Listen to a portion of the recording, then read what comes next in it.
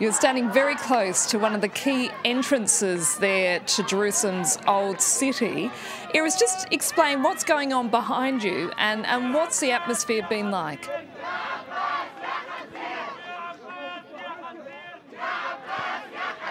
These are the brave few, mostly women actually, when they came back. This square was full of protesters. It was pretty good-natured, I have to say. Across the West Bank it was not so good-natured. Here it was pretty good-natured. There were two times when it did get a little violent. There were scuffles with police and they cleared everyone out. And then the brave women and girls returned and they've been chanting the Palestinian national chants, including Allahu Akbar, God is great, and with blood and fire we will free Jerusalem.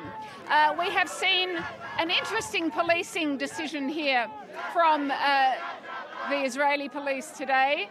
There are Israeli police, they're still here, I can show you, right here, positioned near the gates.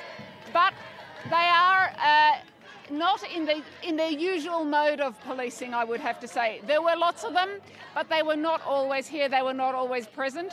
There was also a policy of allowing everyone from the West Bank into Jerusalem, and then everyone who wanted to pray at the mosque, at the Al-Aqsa Mosque. No roads closed. And what that has meant, we have seen, is a very large turnout and something that ended without clashes here, though there have been clashes throughout the West Bank, Nablus in the north, Tulkarem, Bethlehem and Hebron in the south.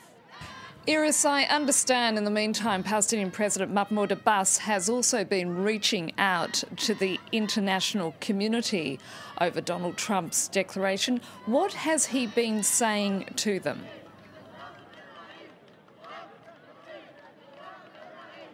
He has been asking, President Mahmoud Abbas has been asking world leaders to recognise Jerusalem, East Jerusalem, as the capital of Palestine.